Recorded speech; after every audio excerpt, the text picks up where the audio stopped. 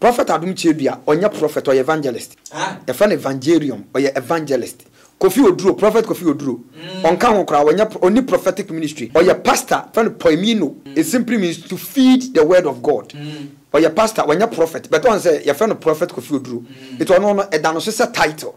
But prophetic ministry, no, a calling. But from a deep for, but who listen to ma, whom you know more can, omni onsen, name a psychology, or move reading the mind. Omu reading the panel life from their shannon come. So be psychology, some come when you meet ma, send the panel, Asudia Cassiacana, near who say, Sasudia Emma non quaso. The generation yet unborn, they are under a curse. Prophet Owusu Bempa, a prophet Cassiapa, or unction of God. But spiritually, no, Prophet Owusu Bempa, no, or the Efin Air Canny ministry, no. Yes, the ministerial gift, and I say, your friend call of God. Semichima, a apostle, apostolios. It simply means someone who has sent out. Osomaphobia ya somano. Enu ejenoma kokrubotiewi. Ensa we asantiama nimu anasa asantiama mrimu ye kasemu no. Ye fe no akyerɛkyerɛ kwan. It is this finger stand for a prophet. And a way a teacher. Ye fe no nsatea hene. It is believed say nsatea ni nyina no mfimfini de no. Entini ne kura mu no. Ene kura nsatea fo ni nyina mu. Ndi say nsatea na hye mfimfini no. Say etwa anase ewu a. It is believed that teaching ministry is powerful than all the gift. The most important people in the world are teacher for, but among na president ayi na hinta omo ye mu omo.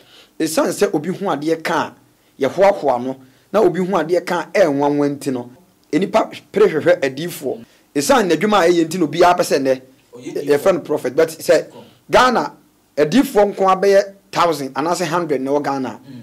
Emu 5 per and truly a more prophetic gift. Your gift of knowledge and your word of knowledge. A2. Because a gift of wisdom, a how to address an issue in a prophetic movement. But because a word of knowledge, a one of revelational gift to know mystery in a particular situation. Word of knowledge always find a root cause of a particular problem, and a word of wisdom a solution. At a phone in a mammy be bamwo. Mammy bamo no Johnson, or you do so crubo, or you cholobi, or you pombi by 1 minute money do ha. About 1 day come American Greece up which mem. Mammy no quiet or the piano Johnson. True word of knowledge in a mammy frame. Now got some mammy. Only my tantia chimabugu, petiensa, and also no free. Now, Yamid me call back, call timer. Now mammy no, I will bear 12 to 15 years, equal 16 years. Now show me that petiensa chimabugo. Now mammy could jolly won't show a bema. And mammy Junso Gunsun. And the mammy no offenting sooner while no. It's Johnson and a mammy Johnson. And not Junso, and sooner while on the Bema Dan and sooner fallen to name soon and Johnson. It's a true word of knowledge, you know. And I'm digging into the deep. And I'm going to say, we buy. When my mammy from America, I buy. I'm just soon in my mammy son from Koyadi, or Jaluia and Tafoyane. Shim, I'm a baby. Me and Yam with 10 years. It's a year name, I'm a baby Juma. 10 years. Yes, at Nami who said me were Fred, but Nami who said me who are dear can. And he had the Miko, so if you cross it, Bay in a mamma, or I said there be Mabawino. But the Saturno Swa, maybe the woman of Bassa 20 Monfanco, and said Jataba, Obeyina Bayawada, or yes, I saw no crabby. Said Nana Oyali, my patch on Yameduma, and they are Tio Ya, Fako Hospital. And they yaina, who said, when a problem was Udima, Fako Hospital. Only call hospital now no Dr. Drew na anqua e me madwuma o so da no bi no abeda e no doctor ni ho idea e me madwuma promise em fe how doctor ni priest bi a e ma promise em fe ko e me madwuma na mum ne doctor wo ho anu yie de come yen wo pane. So I was born to be a prophet. I am a prognosticate. I see what is ahead. Maami bi ni sika yira te san se ne ma ya kromfo nti opa ya wa hu na no bodua e na se be no osum no fidie na fidie ne ye den kire no e no ba obepiem ya so la alam se maami Aden wabo hudua. Papa me mo hudua. Na me aden wabo hudua. E na me say, o carpet na o trunk no, table ni sisu na bag ni sisi no. O peja ya di na he. O bag na o de o bag na sisi sisu no. Obi di sika ba bet ma amount no. Enu nti uche sika no mienu. E na o de ba akoko peja o carpet no. E na o de share ho. E na ba akon so o peja wo ne ma na o de share trunk na se. O de share poly bag na akekere ye. I say, yay, me wura makai. Say, Yana Mammy, you. One Owusu, only never back on a buy. I am a mystery teller. I was born to tell mystery. Mammy, no, you know. Just a mammy say, yeah. I saw for me, yes, you'll be now boom, Janus Mammy, one album who will feed Diana Wankasa, or Batan, yes, sir. na me yadia na me mom de ade blame kabom hwie na me maame sa ade ya me hwie gu fom na etene ko hia a chese dua na dane antena ko hia wo bewu ande me hwie fagu am hwie fagu ha etene sa kaw na akansi yen show from 31 yes my first born me don damakoma so pa a very powerful man of God or Fabi Janche prophet Bodi Inshira or a powerful, a humble man of God. Obe no we need that was so what in your anyway. Wrong will be a sebi on your layout doctor him. The three nature, a manipay nipan, soul, spirit, and body.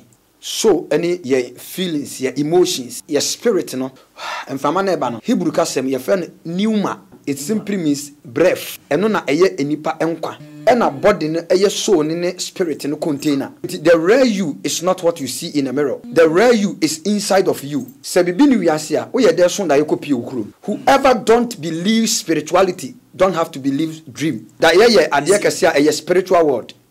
Because also that your body we no or relax it. Na spirit in a pee. Spirit in a pee no ko spirit world. Ni obakwa akwa hu no. Obeshe body ni ma no de amaso no so no so ye wa adwene ene ma osole anu akai da ye na oso ye no etenipa bi oso da ya onkai bia no ne spirit no e was spiritual captivity ena ni soul no so ebetuma kai ni spirit nko hu di bere no the soul has been bound emo anso da ye abofo anso da ye yankopon the dream e ye property e de ma enipa e de so ye believer so ye unbeliever so ye sinner so ye just so ye upright nipa bi aso da ye so obi hwem se sia na a year a week onso da ya o yare chen obi o HIV AIDS bu ana ni hia ni ye die pa no e wo da ye ma so le ba bi so da yo so da ye no na ne na na osom na wawu ai de ni din to no da yim na ne na ka kire nse akwasi se wo sole anopa me dan na me dem no ba bia na me tiko no fa pikas tutu ho me de ade bi hie ho na me de ma okotu na gold da ye so bi hwem no nso da ya to ana because onso da ya easy say ubewu afri wiase bra wo hu right abusuya ye hia me din ne interfo hina ha ye Spa television ye hia se ana ye sunsun nkomo e na ye betwetwen ene ewiase e ye hu dwumadie so no ya hwehwe akopɛ odifo pon prophet wa bin papa onimde ense kane no bi mu kan ya koye se sebio se yebeka so bi ye sofo bi odifo a na nia wanko school ankon kan na wa fanyame djuma e de ato no ho so odifo we wa bin okɔ school so akɔ akiri papa onimde enti ene ya ne no betwetwe nkomo ewurure sunsumu fam ahwe nia ekɔ bi se bribi e wo wiase bi si hwe eni ewiase afen so na adwuma no nyame dwuma no obi aso edifo difo wa hei me boy pinin busa ne se nyame difo di enti na adwuma obi a ekɔ edifo sai ne se yehu evangelist yehu pastor yehu apostle ne nia ekeka ho prophet aja akwaba me josu ebru menim se apom ye boko yakopon ahira me pa prophet wise man god danso odifo ye ka se no betwetwe nkomo ache pa but adaji ni po so ene abrewa yipoma kwam ye sia nyame hira ntafo hine me so meda wase ewo adwumaso a wo ye bo nyankopon okay na masanfa akwanya we so ada wahwefo ase na medi wachi ache na mehwe wo ma ehwe TV na mehu se omo ye nkrofo a omo awedale we nyansem pa na asofo nso wo mprichi osonso nyankopon hira wo mo nenso ne oye ti brekese ekofa TV ba ye no eye tikese so da papa eye wo ti ase da pese nim de bema wo ntafo hene se nyankopon hira se wo gi nyame ase ho ababa na wo ye opatafo ti bible se enhira ne apatafo wo ne benya asase na di ti onyame onhira wo no onye okese ti ene de enkrante yaba de ebewe ne akọ yaba sanete okay minim say sorry boko asafo a odifo eda no o de besom ye na afi ato aso Christ Power Outreach International Ministry me wo atonsu kumase ena me san wo La Paz ni boy town ye bodwuma watere sanete odifo minim say we bi atwa aso mpen a say o mo say sebio nipa no ko school na amfama na wodi ewura sofudie mu but we obi a we learned into ote sansem na de na okasa fam eya na eye akeka so eya na eye akeka na adwuma bi a wo ye bia no se opese oye pa na unyamfaso wo ma si waso okay etwa se o switch off your physical ears no switch on your spiritual ears because ubie waso we physical ears we manipa enipa bebu wabem enu ntina ya na ya akeka da bi ya nkrofo o makọ school pa o me doctors simply means learned. Almost a disofo. Sanity. So obi mention Paul. Obi mention Paul, but Paul Gameria onena etu falasi for afoku ni say. Omunyai esuafo no omunyo modwuma. Gameria na oye doctors na oye very powerful man. Etinya ahiafo anaso omo manko school nkwa na enyam dwuma. Sanity. Ye wo mo ye learned da o ma doctrine degree a o mu di sofo Lawrence tatam nyina so masua de donc Camilla so nyina so masua de enti no enye wo ma anko school na aya keka ebi se hwedi wi ase besi biribi e wo ho na da bia mkan se se hwedi wi ase de ne ne ehia difo biribi wo wi ase biribi wo wi ase pa Nyankopon ade a the three nature nipa no soul, spirit and body. Ekase so any ye feelings, ye emotions, ya tinka meda menna medi minni meko menko meba memma eno ye feelings ye soul no ena ye spirit no eye emframa etie mu efe no emframa na eba no Hebrew kasem ye fe no pneuma ye fe no pneuma. It simply means breath or air. Eno na eye enipa enkwa. And also na corresponding to the spiritual things. And a body no a soul in a spirit in a container. Okay. The real you is not what you see in a mirror. The real you is inside of you. And nobody know him or herself. Okay. Because the real you know, or your breath, or your rain, pneuma, or your inflama. Adentina, oko di ujawi ya oko webjasuwi na oko die no. Sebibi ni wiasia o ye de so da yekopi okuro. Okay. Whoever don't believe spirituality don't have to believe dream. Da ye ade kasia a spiritual world. Because also da ye no body we no or relax it. Na spirit na pi. Spirit ni pi na ko spirit world. Ni obakwa akwa hu no. Obehye body ni ma na de amaso no. So no so ye wa adwene. Ena ma osole ya no akai da ye na oso ye no etenipa bi oso da ya onkai bia no ne spirit no e was spiritual captivity ena ni soul no so ebetuma kai ni spirit nko hu di bere no. The soul has been bound. Hey, ti oso da ye na wonti ase enye won oso da na onkai a da ye se oso da ya onti ase ne de eno so ye gift foforo Nyankopon e de ma enipa son bi na emom no se oda na won so da ya daye eye one of property eye japade Nyankopon ye ma nipa bia emo anso daye abofo anso daye Nyankopon the dream eye property e de ma enipa it is so ye believer so ye unbeliever so ye sinner so ye just so ye upright nipa bia so daye eno na Nyankopon etimi ni nipa kasa.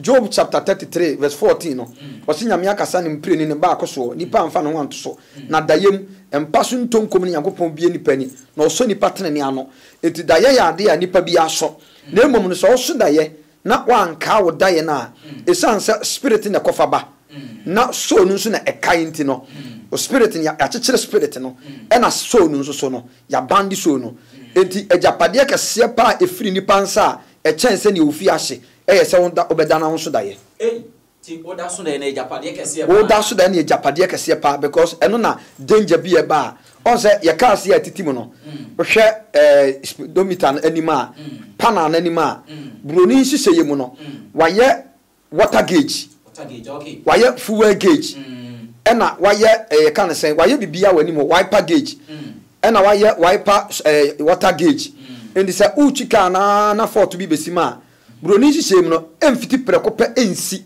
se ebesia na wama pana no wama signal say change the oil wama signal say low breakfruit and I say low wiper fruit na say wiper no fruit in nsuo na ma wiper no ebegu ahwe nanim esa etino top no saa na Nyankopon ye daye nyame aye pana bi de awura nipa uso no di ya nenum asa bibi beba a signal na a signal true a D4 and a true diason.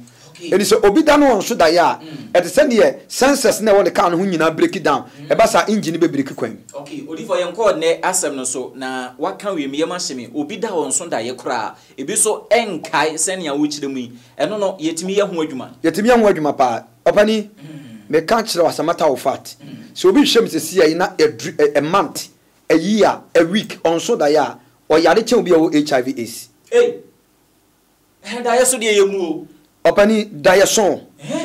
Say obi shame na me say 1 month ni a week ni oda na on so that ya oyale yawo dream ahodo bebere yawo trans dream and as a trans vision ya ka say trans a ene ne fa no asante ka say me fa no ntonko on say trans no obi wo ha otena konwom ono on shedan ka say wo da but and na ya say e fa no and na ya say fa no na hu ya no say wo hu bibi no abobirim ya fa no trans vision and you dream ye bra enipa wada ko deep na inner man the real you no wa pie na nyame aso ne tene na wa kira no bibi was spiritual world eno wada ko deep ye hu say Joseph succeeded because of dream ye hu say Daniel enya position because of dream ye hu say ebra Joseph tukwan no but ya na for lax no ye din be de better no e da ye eno di hu say oho ye nyame fie aboboa no enyansafo na omko hu Yesu Kristo no enyansafo no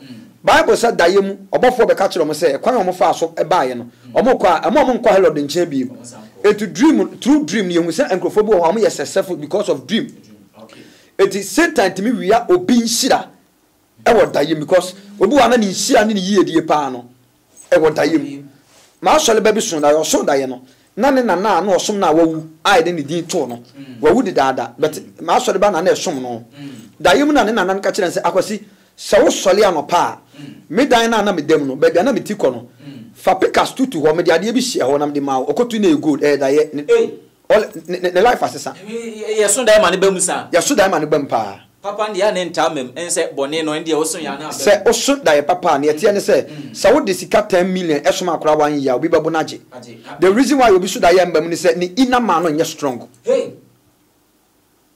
okay ti odi for the tough abom na de na mpesi mu se prophet tutumi ye ehu adwuma yetimi ye ehu adwuma pa ade bia wo wiase bia no God is the solution ti obi nso da obi timi aboa na adentina yentimi mu ano ne wawu na nan ko timi bankwam na obi on so da me say so obi hwem no on so da ya okay men kan just frame me cause ne oyale nyobi na children hospital kwan okay but ontu ana because on so da ya easy say ubewu afri wiase e bra wo hu onyame ye odo God is love the 5 attributes of God and ba ko ye love God is love that is agape love onyame wo tema wo ayemhihie wo abadaye or a long sacrifice God eti odo ni pentino wa ye bibia systematically di amanipa onyame ma bibi nto ebra wonyi nkyere dayem okay ye hwa de ebi kire se sunsumu wiase ne ade wonam kora na utimi hu obi no di niti na ntene nan hwehwe soro utimi hu obi na ne soro ya aboa from nipa what you difu yi saa ne ma we achi ne je ohun bebrebe mebusa se ya keka na bibisa wo ebi wo sa bet intense na ubehu so a vision no ni hu no enye easy vision se ni amanfo keka the vision ni hu no enye easy age se bia honhoma odi wachi no pese hu ade kro no anase nyame pese oyi kire na odi sua bibi ka kire o man no anase wa manfo no edi se wo hu se obi di ni ti na nante no eye nkrofo a se oni satanic spiritual eye na o divine eye nyame pese obi na nima no hu ne ekoso enye obi na hu enye obi anso na betimi hu betimi gina no okay uhunu no wugina no so ya ade foforo uhunu na wugina no so ya it before say obi be ye odifo no ya was spirit boy for no spirit of boldness okay and as a spirit of might akukuduro ne nam ye honhom because nyame betima ka say kokase kire na nado se woni akukuduro ne nam ye honhom a untimi nko oba wada asem no okoso abesesa no ete se nyankopɔ ka kire Nathan say David akofa obi yire Belshazzar ne nada se woni akukuduro a ohene pon wote akonya so untimi kokasa asem nkire no ete before say nyankopɔn be ye obi difo no no ama na the lion's heart okay odwuma di mu no adwuma bi aba wani ma owura sunsum fam ukoto se da bi adwuma di mentumi enye ebi asipen oh yo adwuma bi wona se eba wona so a enye se wontimi nye because enye wo wa hoden na wo de ye Bible says that not by might not by power but the spirit of the Lord says the Lord it no enye wo wa hoden na wo de ye enye wo tumi na wo de ye ena ne ye o frɛ na mana be ye no o ye tumfo nyina mu hene okay It ya told obi timi gas Nyankopon wo tumi o. No ma je so e na wo kan say. E ye wrong. Eni kwan say kan sa. Say nyame wo tumi e na wo kan say de kire say owode a obi wo bi no ama ne bi. God himself is the power. Okay, nyame ye tumi. It yes ye kan nyame eye tumi. Wow. Eni kwan so ka say nyame wo. Ade a obi wo no obi so obi. But tumi ni nyina awura ne awurade. It yes ye ka say God is power. Eni kwan say ka say God has power. Onyame oye tumi. God is the product of fire. God is the product of power. When you see power, you have seen God. Okay. Okay. Ti nyame eye tumi. We afi yemra yensem no so. Ministries no. I think say 5. Obe confirm ya mami. Yes, the ministerial gift and I say your no call of God. God. Okay. Say nyame dan ho de adom achedi num na eba. Na maka ni din sese no call of God. Okay. Na hon konkron so dan ho de a. Ono nso so honhum aba no so 29.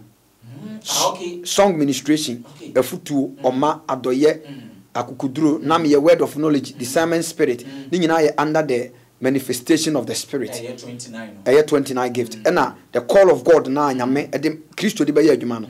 Ye fan ministerial gifts and I say call of God 5. Se me kirema apostle. Okay.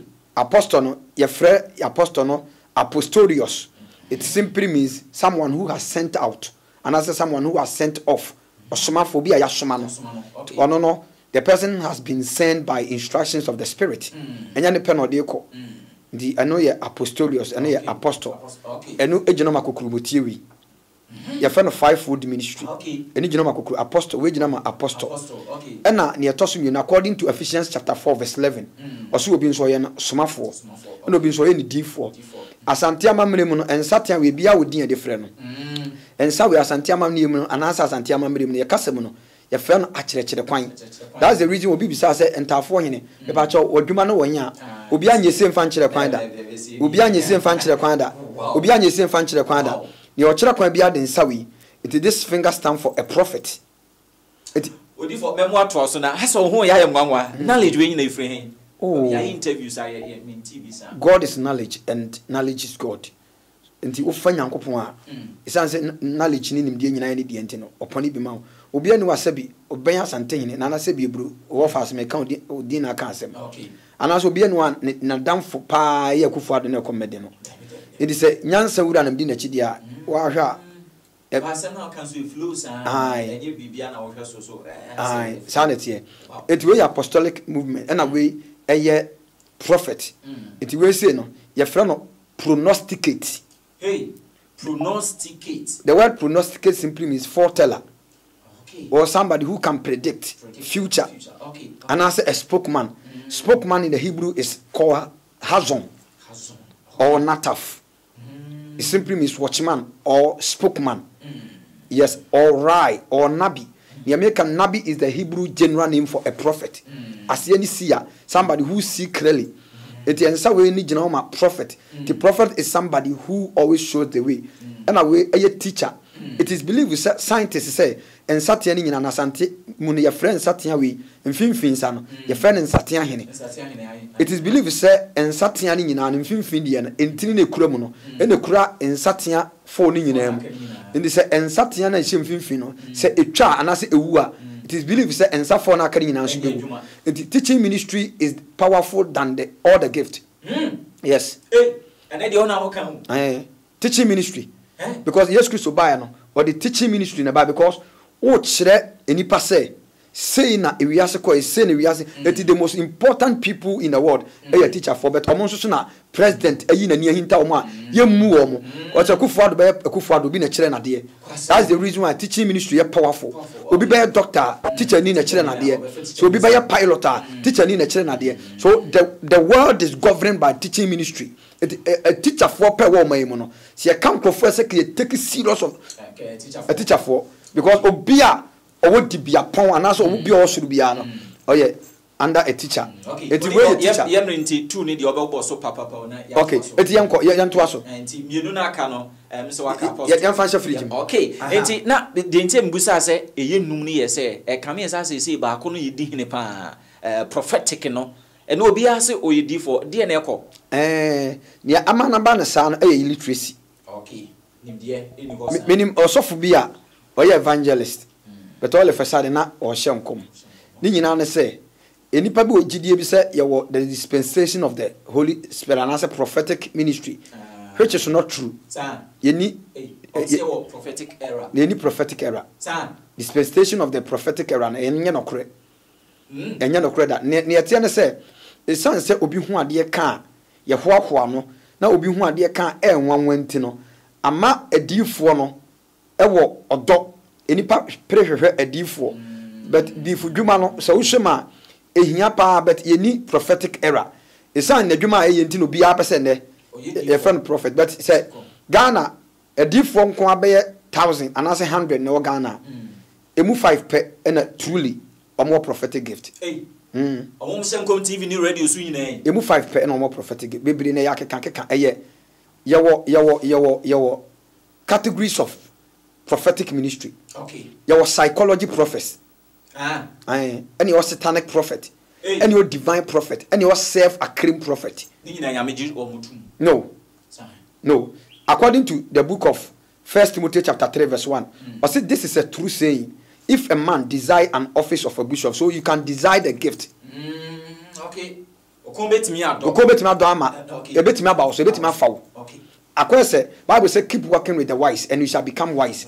Eti nipa bia oni nyansani na ma isan say oni nyansenti no so express no ho isan say odi na chintu susua eti obon say sabe eburuma no desum no so wagimi kura bo ho an say wisdom no so apply bi because nipa na ne nam no o she under wisdom asinti so obedi na chi sa na tie eti sa wo sha me kire ma ye ka psychology prophet ye go school no me must study psychology but me mfa ma nyamedwuma mu.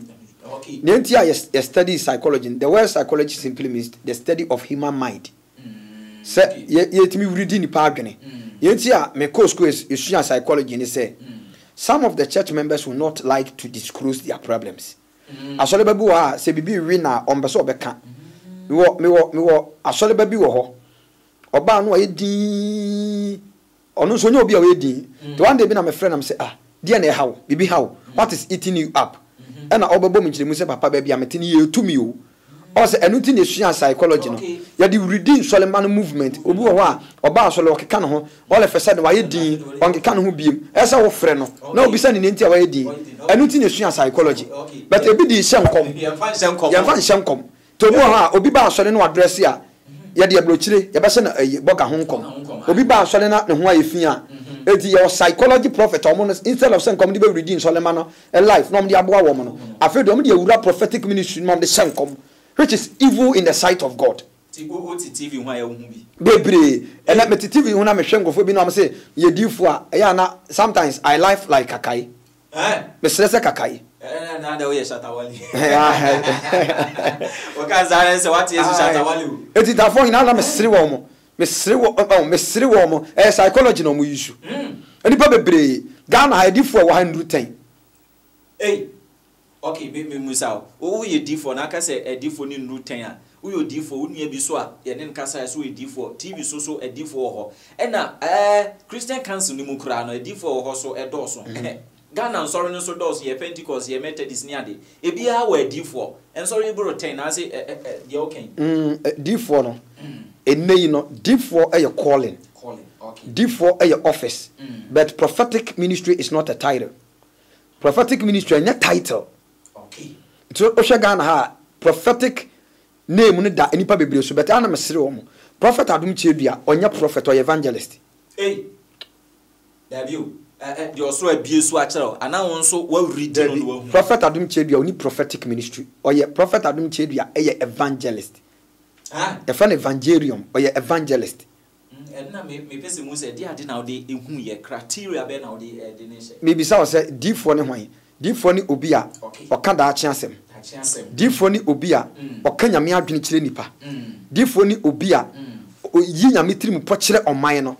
Oman Ghana say na eba omo nam ho so.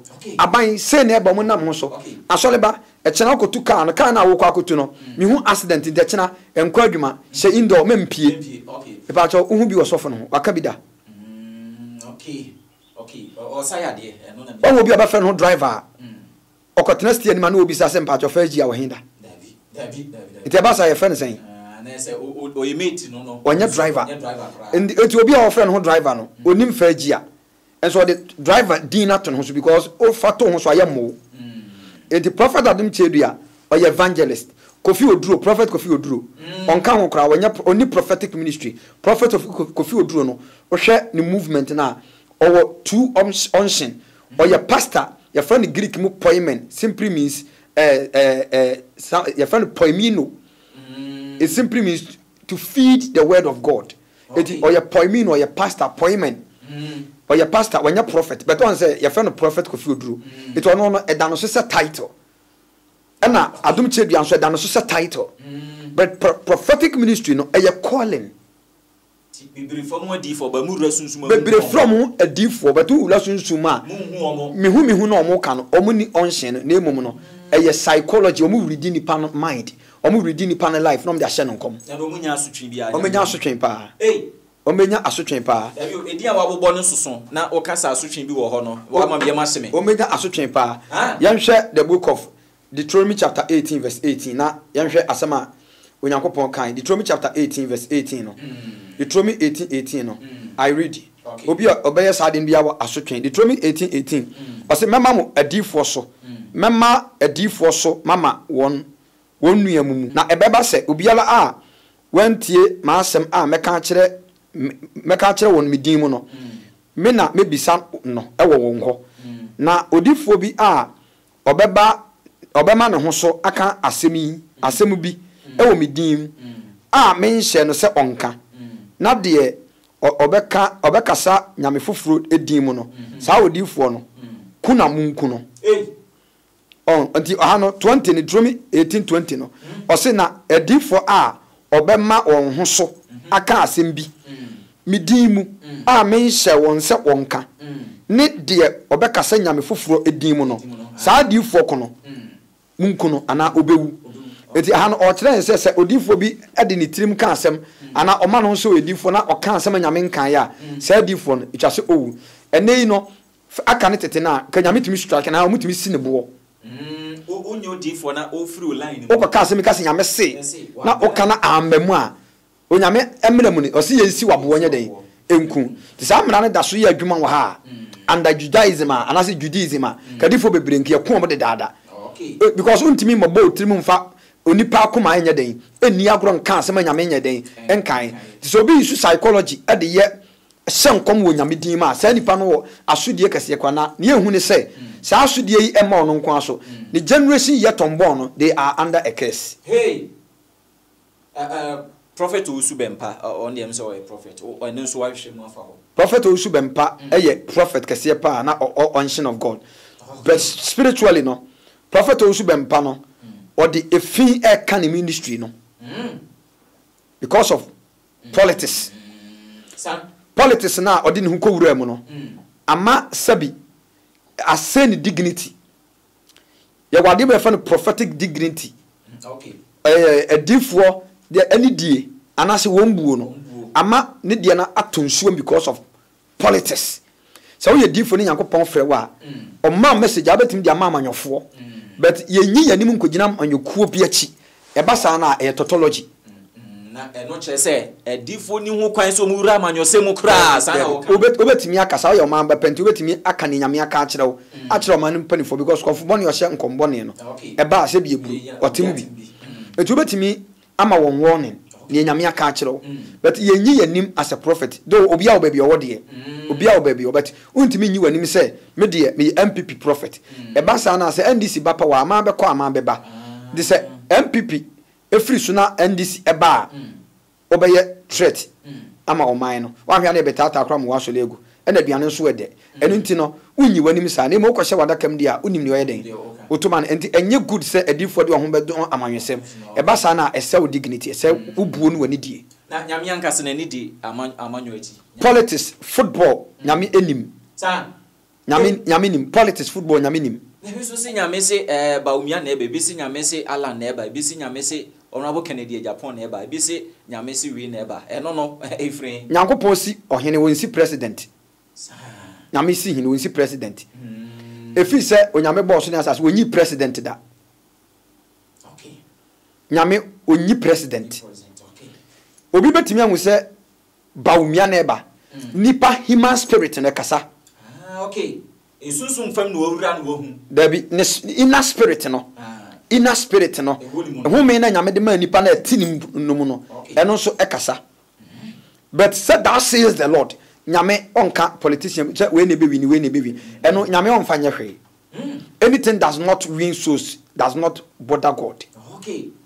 Word of knowledge ya TV any wisdom ne de keka ho eno enchire mu ne word of knowledge ne discerning spirit no under the manifestation of the Holy Spirit. One of the 29 gifts of the Holy Spirit in account. You can say word of knowledge, any discerning spirit. Your gift of knowledge, any word of knowledge. A2 gift of knowledge.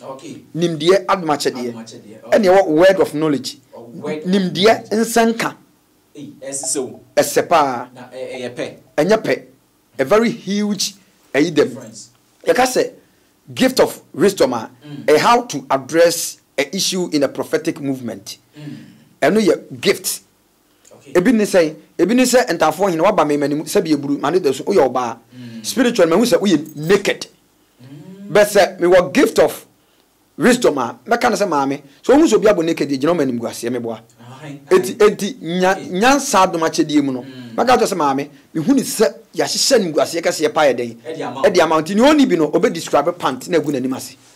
Okay. No kasi mame mahu se ugina ofi anim good na brazy anko na ball good wo she pant kokko na nanim agu ase wo hu bet wa apply gift of wisdom no okay eti gift of wisdom no eye nindisan kan ya chede ya nyame de mayen on se anu tina obi yesofo nim nyansa pa osakora tumi se na adwumi ye den edo eye gift you find the gift of wisdom and a gift of knowledge.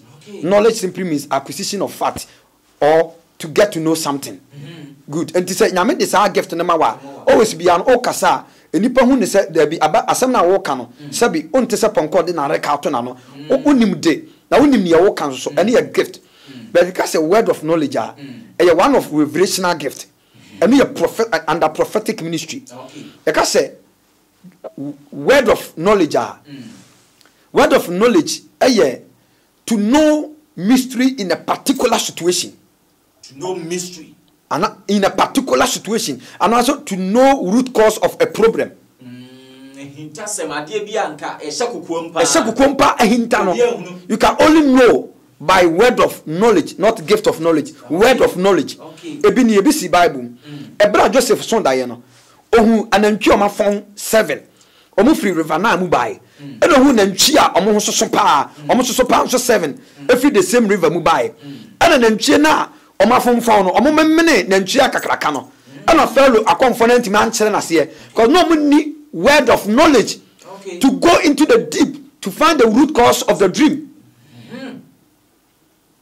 But not Joseph operating under the word of knowledge, revelational gift. If the fellow can by any chance, the secret of the matter in any Diana so as it is a obini word of knowledge. Also, Diana catch an old mean Chirabasier. Because what to me who the root cause of the dream. I know, saying Diana also, true word of knowledge, Diana said, and say, near what phone would did baby. Tinamchina, our phone out to me make a sentence as a combeba. Hey. Wow. So Joseph interpreted the dream by word of knowledge. Okay. And a word of wisdom. Word of knowledge always find a root cause of a particular problem. And a word of wisdom a solution. Okay. Yeah, I'm to say a different go bit so. But ultimately of why? Because the person does not operate in the word of wisdom. So word of wisdom solve problems.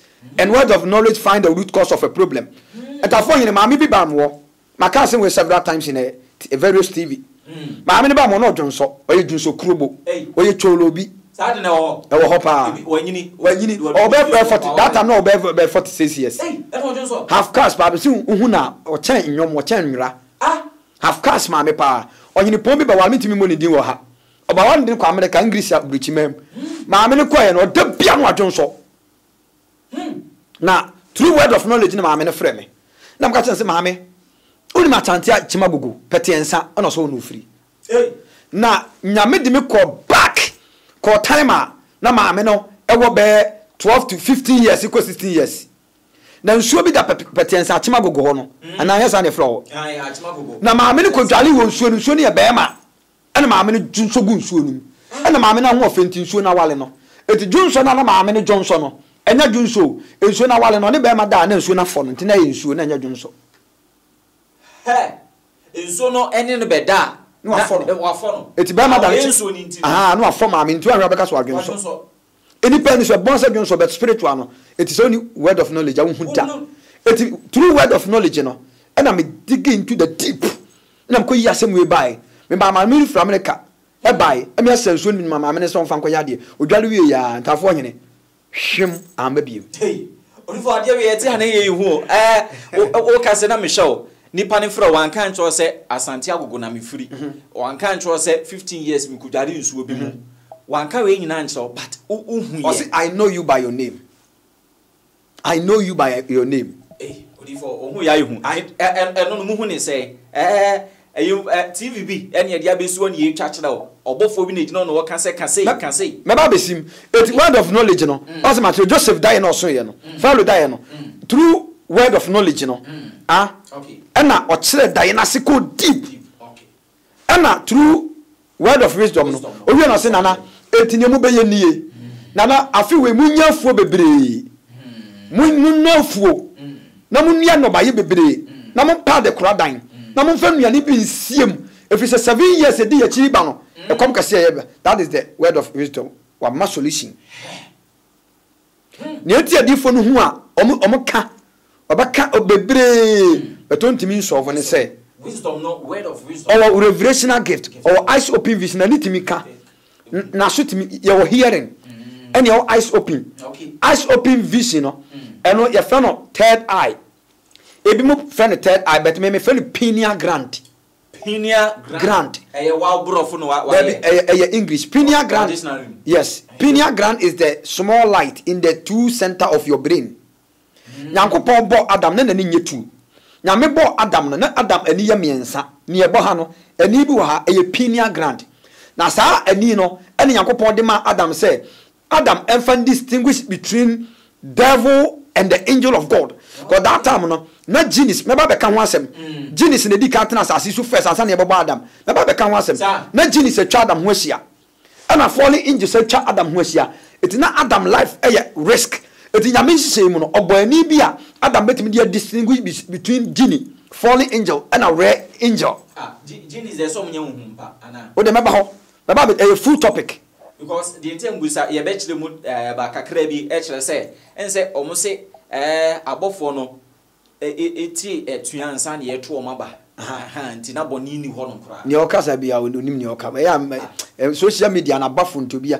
me bitaze nya na boni ho me say me president ade amema no boy den pa data bundle ade odi for fast ama na ze MTN fucha e basa sebi nkwasiafo ni nyina ntimi mba so because asema we me say me ba kire ba bia boni free buy so what say enti Adam no na ani bi wo ha na otim di wu se we ye bonsam we ye gini se ne be ya obotwe no ho adan because Nyankopon se hwe hu ye di enti no so e ye obi enti no so hwe hu ye de sa obi ne twase nyame ma wani ade be hu no ti Adam ye boni ba Adam ho no e na sa pineal gland emmem ne kwhye na adwenim enu ti obi a ne pineal gland ewu bia no o ka spirituality na odi watem obi a ne pineal gland ewu bia e light odi eduma onso da ye odi eduma spirituality on ti ase e di sa third eye no e na ye final prophetic mover e bo mo ma so na fe ne third eye be friend third but me fe ne pineal gland eno no ye hu ni se me no ka se ya na mani atrawo na me hu wa ba ko gina baabi na wo ye activity na me ka kire wo ene ye o healer no wote but onhu ene ye inner feeling obu a o ye prophet but ne de no otenka wona ko mama no aka o kan so asane o ye inner feeling prophet ene ye o healing prophet ene ye o eyes open vision eno ene ye final rank uduru a o ye pani eyes open no eyes open vision and him say na dodo na wo no so I will show you how to activate your third eye send your kwa atwe aba ya wonya mboa atwa bebre kura kofa homone dabele odi fon kasa wo ye bompa ye me say atwa bebre kofa homone odi fon unim say baby a wo dos no wo ma wo ho ai okay o be we kire say baby ani pa kwa no akoyi ni hawato o ha no honhom kro de free pan so okohi okay oja no okay Nese onye shia fe na wo sha se nko. There be onye shia ye nyina ba bi mompaye. Uba amanfo hu. Back so mpa bo kura no osofo na wodi onim no onye shia. Wa hwa mu be firu aba na fa de so a. Sa Na car se timaka etima to ka bia na timi ko to ne ba fi. Only for your wise man God and pa. Hey, I'm speechless. I'm speechless. But my churching come on interviewer and then the Messiah papa. Only for what being or your Leonard Hadrin no Nyansan in him dear a quite chili papa. I didn't say share analysis out only for ya. The Utifia working and say what being papa. Yeah. Try and come on churching so now. Mechanic say, be a wood chow ba number ni will screen and say, far. Question be our person who so different with me ebusano and a cobasun sumo how near day nano or DBDA and fato hono. Said you'll be away you couldn't feel so pound who are swam and so. Yes, one worry or swam marine in I say, Johnson. We swam marine in Annie say, Bemmy and Yejuma. Oh, for a myself no. We like a crab in yes, one worry. On one soon who knows idea and Yejuma. I almost soon some create me a jick or two baby. No, Bibrina and Yanocre. Bibrina may no mean herbal doctor. Okay. I believe the TV herbal doctor also. Aye. If we are say, Oko Gia, your doctor here knee, your doctor will hit it. Also for untivin can't himself, what ya have buying, will you oboa? Oh, Piscana Jedi. Opening so be by my coffee. Minia form what a TV show me herbal doctor. On call on Uncle Pedro my woman.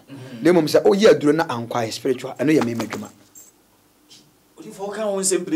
Oh, no, Chris, I meant to tell her by me, dear. Me yes spiritual check-up. Maybe then if you more for us, many be number 10 years. Me and Yam Juma 10 years. And your name may be Yam Juma. 10 years? Yes. That's that no who say, oh, yeah, Juma. That I'm not me who said me were Fred, but not me who said me who are dear can. Okay. And see, the Miko, so if you cross it, be in a mamma, or said there be need come for ya can't whom sorry, mammy, but not Babawi, no. We see ya. But the Saturn swap, maybe the woman, no, but I'll 20 months uncle. Who are? Aye. No, so what in a Sato swap needed. Aye, said Jataba, Obina Beawada, or yes, I saw on Crabby. Yeah.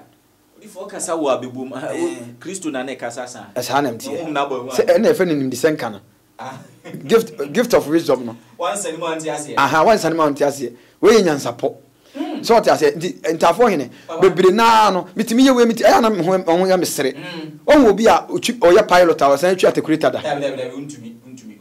So, a do baby, no, most is a far problem in out on solve problem. Yeah, and not median softener, a jetru. And of friend was Moses. Problem Yabas of Ubewu. Si simply for no problem we won't come him. It means problem be a me. Say, then I will yell me patch on Yameduma. And they are to ya Fako Hospital. Okay. And they yaina who say when a problem wa Udima Fako Hospital. And the Yana wants away a Fako Hospital. Only call hospital now no what Dr. Drew na anqua a me meduma. Wow. Only for the Biosiki can no no same street no. Union where diffu be me or pain can say one who combat open. There be not Ubai so who fear Messi. Uba who come with them. And then one. Also the no credit until a yaki can't. So we studio in your way. I studio a yaki can't. Bacoso, I need studio A.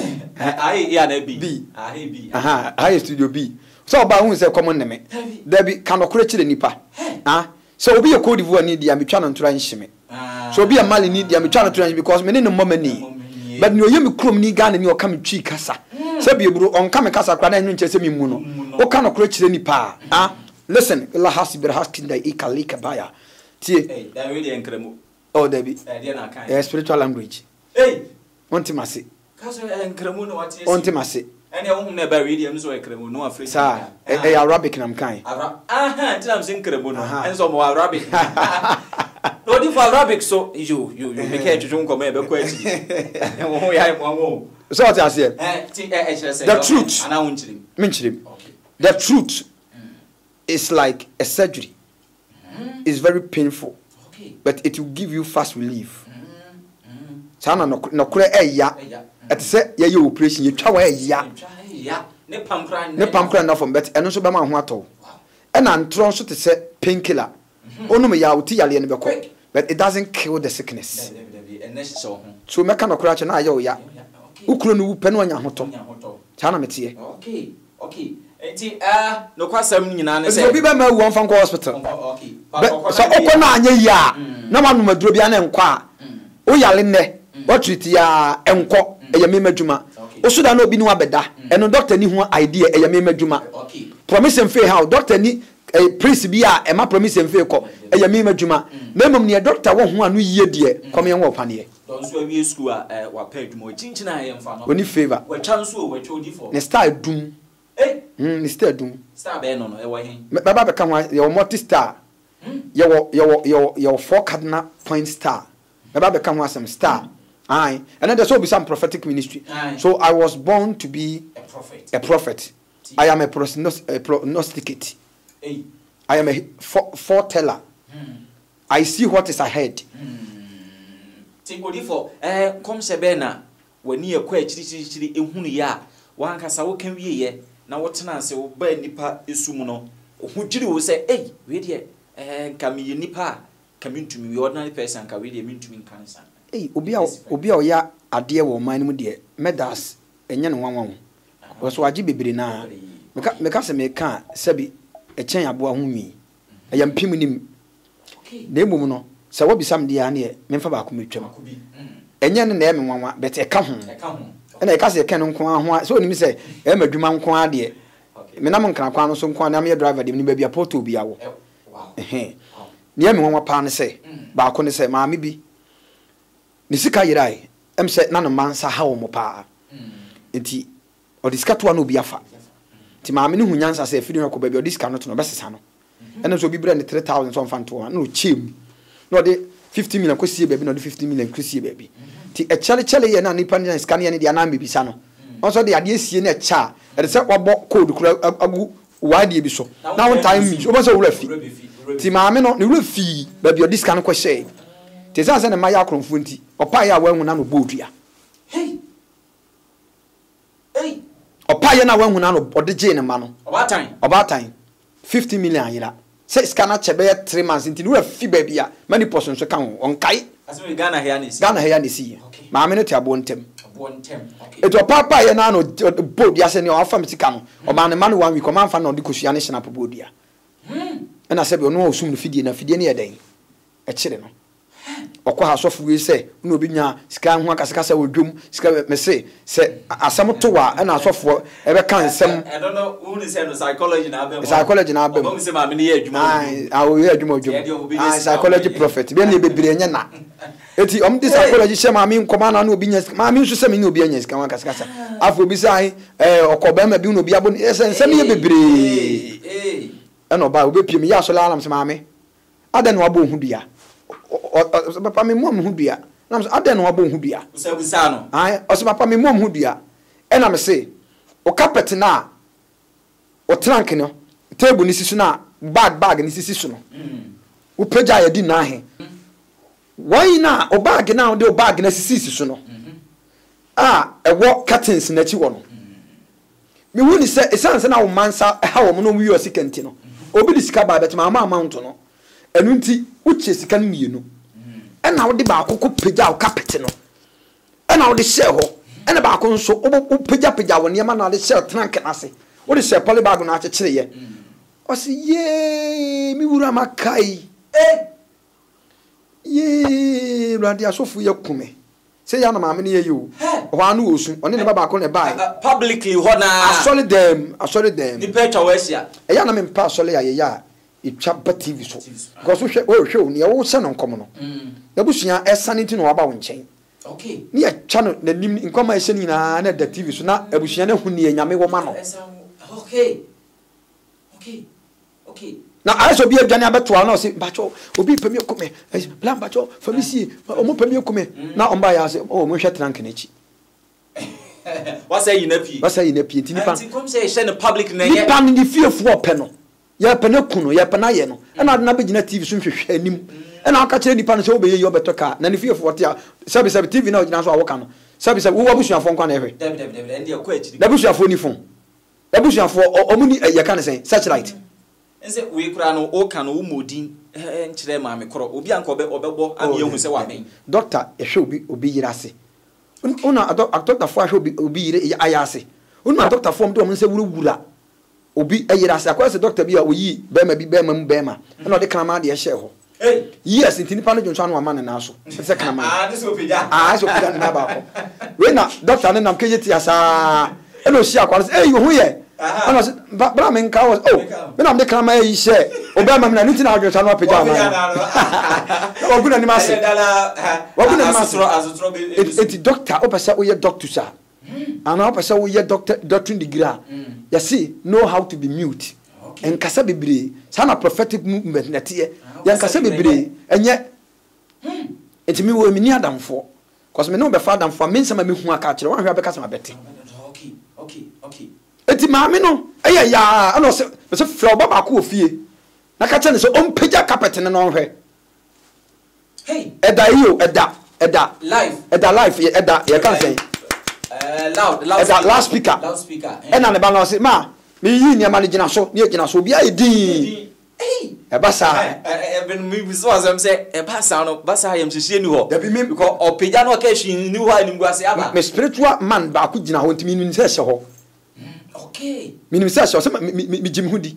Spiritual man e wo fie ho anase. Ami inner spirit jina ho.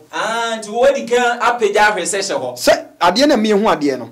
Wo spirit ewo mu de da a spirit of man a obi a obi and now the prophetic spirit no the prophetic spirit no say opeso hu bibia opie free we na spirit no ko into ko a wu nya hwe because wo normal life na prophetic spirit na ye rare you no apie ko na oba akugina baabi ehu ade no ti ende ma wakokoduro ana mama kokoduro sa ade ne se ye de ade ne se ho etini ba no peja ya osema sika bi se wo na afunu nesa so wa ase wa che se ni wura fi baabi ode sei na me say asori dem wo guy and ye wise man God ye peja me kura ye peja mi si agongon adana hu say yes there is me achepa achekakra be 2 years but unim say me hu bebre na ntafo hine on say sremni ba ye mfa na ntwa be hunahuna no no 2 years 3 years na odina ntwa echi de ne ntimi mfa na ntwa be ntimi me prophetic de bibia no abekan be me because I was born I am a mystery teller. I was born to tell mystery.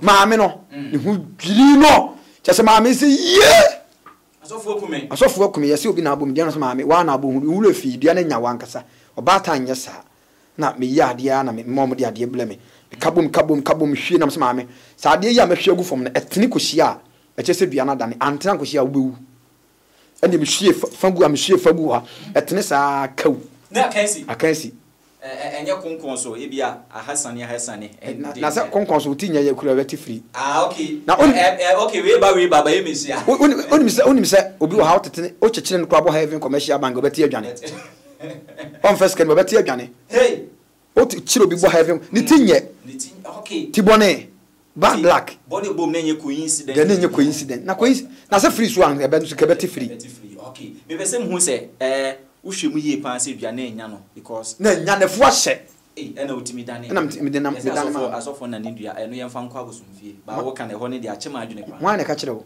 sa na mate no se eba se ye na ne dua de a nananom de a ko nsuo mu kutwa akokɔ ne ade se dua na enya no ye nsuo eboso na ache no Genesis chapter 49 Jacob bo ne mani mu bidua Jacob obo ne mani mu bidua ena ohira bi oka kire asa se asa wo unyeye obeya akoma akoa ebla mo osisi bewu no ene yankopon de key obi obetumi bi owo safoa ene yankopon de safoa no mo si no se frɛ Jacob mani nyina hia eduru asa so no se asa obeye kobre echem na wo asa ade a wo papa ka ese no ode gufo no de ne nan ye den esim eti o kind the book of Deuteronomy chapter number 34 verse number 24 na o se asa de momfa ne nan emmo enwosrem na dikodi no enti no me na eduabo na Jacob bo ne ma no Moses bie the same as obi afre nso abodua okay to me nyina Yankopon dia ni nyina se nyame ase yes so obepiem kwa de medane ama ade tina mentim na ne to me na ye ho ade a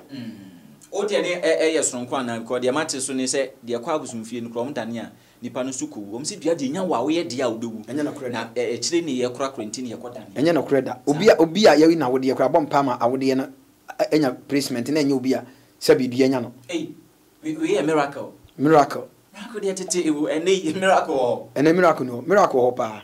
Oda sole ya miracle kese. Omse hye ho no adwuma hye ho. Ene ne dey. Omse asofo ne bi hye da cancer, be cancer ma wodie ni ho. Ene wakoy fix scanning ne sa anyama no. Enu ye omo obi abenya asudie. Okay. Me nti bi da na me hu bi da nso so de. Omo fo mu hu ni. Hwade o. Tafo hene. Papa. Me di manu esia se bi eburu. Ma wie. Owie. Eduro beji ya afo a se be nya ado ya trema. Show. Me ma bi store. Okay. Ena ma fa pen drive egu ma se ton. Na be estimate ma me boa. So na yo dia. Dabi. Emu niam ayo dia. Dabi. New radio. Sa wo ton na wo je ho fancies ka no be fa. Dabi. It is a ton pen drive no free store na esa. Wan na se kofa bi ba. New radio kofa. E wo wase de. Eska nyina akodi. Nyankopon na afre no se be na adwuma. E kwa nipa be fa so metena me store nyame dia wo fa ma wo nyai. Okay. Ti o ko presa o ko peni pa no. Ani ti na se me prema nyankopon. Ya ko menyame. Wo na obi o store na niam na sa ma ton ma na sa. Ska ni so nyinam dia be hye won sem. Eti nipa ni nyame dia enya wo na ese wo presa wo pa ma nipa hu. Enyem se nyame ya we nti wa kan se ya mani din so se unya left na obetwa obetwa kra se ne ho ani munya wo na akotwa kra ma nyame. Odifa ni obetu unu amofo obetu omofo ombe fa dia atin se bebo omo but ansa na dia futu be kan ho na ya sorry so krakra mpese mu se wo bible school bia wotete edifo because me hwe knowledge a o express ya na o de ba outer yen show from 31 yes my first born me don damakoma so pa a very powerful man of God or Fabi Janche prophet Bodi Inshira. Okay, okay, so the first born no. We a powerful, a humble man of God. Okay, one out of 10. Me and Matete adi from 31. Obe no we need that was so 10 years. Okay, anyway. Wrong will be a sebi onyale out doctor him. Hey, obonya tetifo ni bia Mose no amo omo wu kon. Reincarnation so yes o honti. O ya ma me ma hye me. Ebetima yesa. Ebetima obi a reincarnation afa no bia wakwa ba bia onim se wakwa wabada nti wakane nsem sa mo na mbehu ono nipa ye ne bi eno kra na enya like so be na meba be kire se reincarnation e faw nipa 3 times u koba miensa haban bia ni wa oba miensa onom na asase so yale a o de kan ho beje wo hey anu so mystery odi for your sorry so kakra bi bibia ke beto for ne say ya sorry obehwe camera mama ye na nyame ka kire di for ne say di for amaba se ma hwe ya na mo nsua de David say me nyete ponko a onim hwe ne ye de nare ka to na no ya nhwe ye a operate under the word of wisdom word of knowledge any gift of wisdom na discerning spirit na ye nsusu ama ahomaso ne niam bi anye da ebre bi beba adifo na sole nyina no wo akodi mate e wo Orthodox churches no wo akodi mate wo I see 10 years to come prophetic churches will collapse. Okay. I'm not making a prediction. I am a prophet. I'm making a prophecy. I am a prognosticate. I'm making a prophecy. This is not, there is a difference between prediction. Prediction have to come by human spirit and prophecy have to come by God's spirit. Prediction okay. But prophecy di nyame honhom. No ebem. Ebem. Se nyame nko na aka dia. Na nye psychology. Ebere bi beba. Edifo be kwa akoye Sunday school e Orthodox churches no. Ebi bebere be twa application da kopa adwuma ye. Bebere asole be dane restaurant. Bebere nso so de wona asole be dane apartment because ye di ye ho bo. Ya ma enipa brɛ yen. Enu tie na obi wa prophet nso say herbal doctor oboa. Adwuma ni ese na odwane afi. Wa bɔ ha na menasi. Na odwane afi. Omo use psychology. Hey, so wo fro obi a. Hey, fro obi a na no du dwom. Fro obi a onimde. Fro obi a wo sunsumadi. Fro obi a owo tema. Fro obi a owo abadaye. Fro obi a owo word of knowledge. Fro obi a owo gift of wisdom. Fro obi a owo tumi. Fro obi a onim soro eni form. If so de okotokro makwaku a anase wa de kasora na wo fa ase anase wadamfo ne kwaku a se bieku wonya mobo. Number yemfre obeboa ye na afi. Me number so do so pa. Mo number bu ha be frame amade a che me mpeke. Okay. Ti de begu ase na emu bia won peke no mfre. Number we frame abenya me pa. Okay. Ne onya uradi ma no mfre me. We busy. We busy nti nipa no. Me pe hawo. Wonya uradi. Me obi ofre me bia no busy.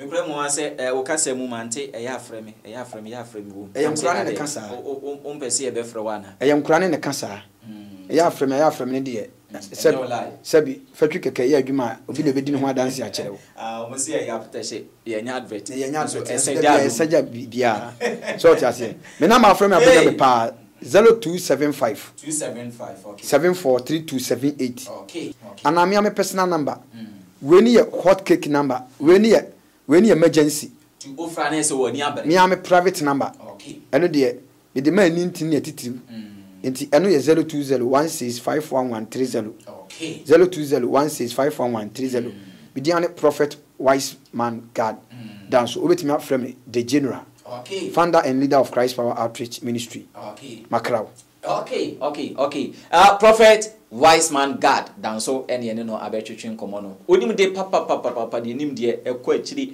ne de ne nye mahunu maka ma solve nko a ono de no eye se osaso tumi kire enti se bia ope wani je adifunsem ho ope se etetewo difu kwanso a wotimi frɛ number no ena afi nso odifo di kan se koba se wo problem bi ne ya na asi a empepuru hu bebiri yesa oba no ye kora okura hu ensenkyere ne ye wo ho di kan kɔ hospital me diagnose you ehu se ampa adewe problem wo ho nie na nso ye de adu kan hankɔ ende tutumrika ntentententem emfa ntena fie eno de na se sunsumsem abem na sunsumsem nya bemu a ye mfa nkɔ wada baabi a wanhwe a no wa fratias fo asase so ewaja sebio oma ene wukunu ana wo yere eno wo fro d4 no de oba ya straight or the sunsum fam ohwem bonkum nifa owurama me fie papa fie sunsum fam wa hwe de ekonyina na maka cho sa ha na problem no efri de nyame nam ne so aye de bebrebe social media yi so